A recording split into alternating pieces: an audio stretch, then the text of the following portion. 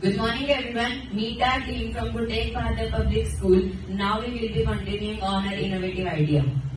What is the problem we are trying to solve? We are trying to solve the problem of visually impaired persons.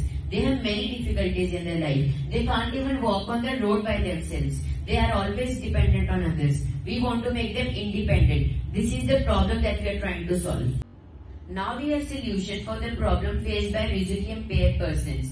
With the help of science and technology, we have created two innovative inventions. One is vision cap and the other is smart glasses. In this, IR or ultrasonic sensor is used, which detects the obstacle and sends the signal to the blind person through a beeper. In this, many features are there. For example, it is lightweight, it is easy to use, and it is a portable device. With the help of this, the visually impaired persons become independent, and it is of very cheap price as no high-level technology is used in this. Now we have how our concept works.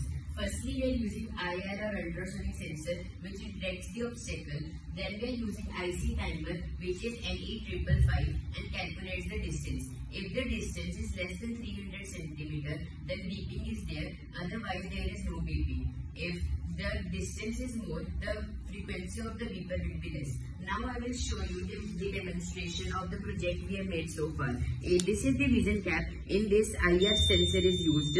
Now obstacle is there, so it is beeping. When obstacle will not be there, it is not beeping. Here it is how the ultrasonic sensor works. In this, red lines are the obstacle and this can be shown on the PC.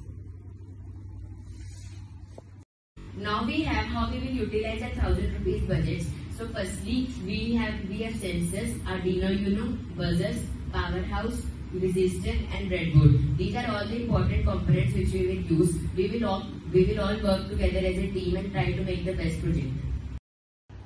This brainstorming idea will help the visually impaired people a lot. We think that it will change their life. Thank you.